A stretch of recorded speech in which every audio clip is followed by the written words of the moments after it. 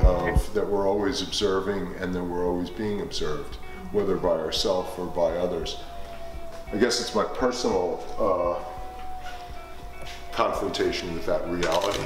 So ultimately, in the end, the painting is visual. We take it in visually, but we're sensitive to gesture, we're sensitive to texture, we're sensitive to the depth. Right. So all those things are actually part of the process, how it's made. I mean, the actual physical motion, expenditure of your energy, but the feeling involved in that pushes you to the next feeling.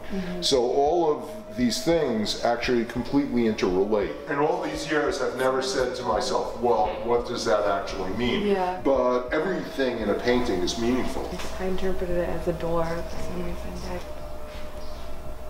I was thinking for some reason, since this person looks tied up, that's like the... It might be a scale. Meaning is actually the entire modus operandi. Like, as I'm painting, you could say this is exaggerated, but everything has meaning. So it's a delusional state on a certain level. Yeah. Do you know what I mean? But you're investing everything with meaning. All art, you know, whether it's photography, film, painting, music, the subtlety is what makes it work. It's never the brute, you know, impression. The first impression is just a collection of all the subtleties that are affecting you. So it's it's always like the right feeling and like absolutely. Then if you have this idea from a painting, let's say, then creating from that would be editorializing. And painting is never, for me, is never editorializing. It's really being so overwhelmed with a feeling that there's no other way for me to deal with it but through painting it.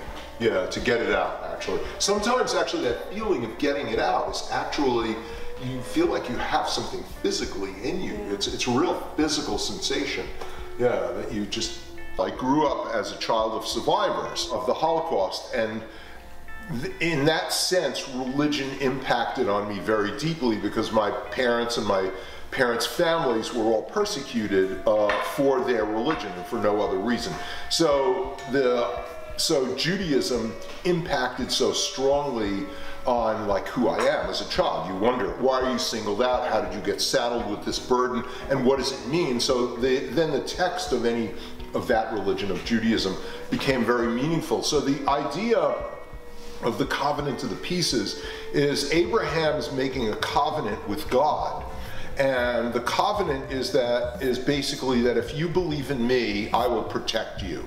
And the ultimate reality to me as a child of survivors was that covenant was broken. God didn't protect anybody. As a child, it's a really deep, penetrating question.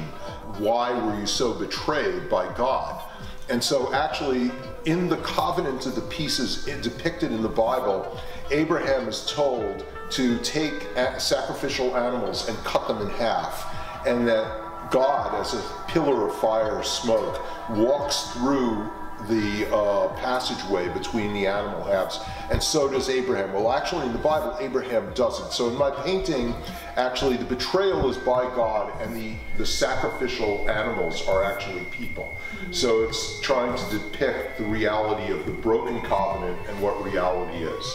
So much of you, even your physical makeup, your DNA, who you are, your transgenerational reality, you know, things that your grandparents did is actually passed down through you, and you relive actually that painting memory.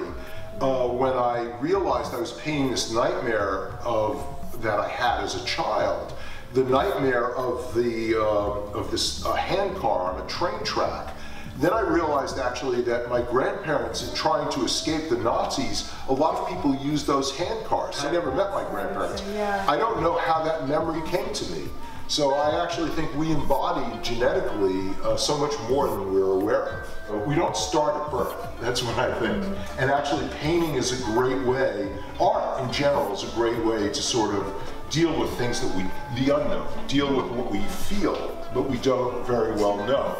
And if we actually try to explain it, we limit it because we don't have a good explanation for a lot of things we feel. You know, art does allow us to deal with big concepts. You know, we all feel that. Even if you think of contemporary news or like something as simple as the presidential election, what's under the surface is decisions about the biggest things in our life. Whether we're all going to survive as a community, whether we're going to be open and accepting, the polarity of it, all those things are big subjects, perhaps better dealt with art than politics, you know.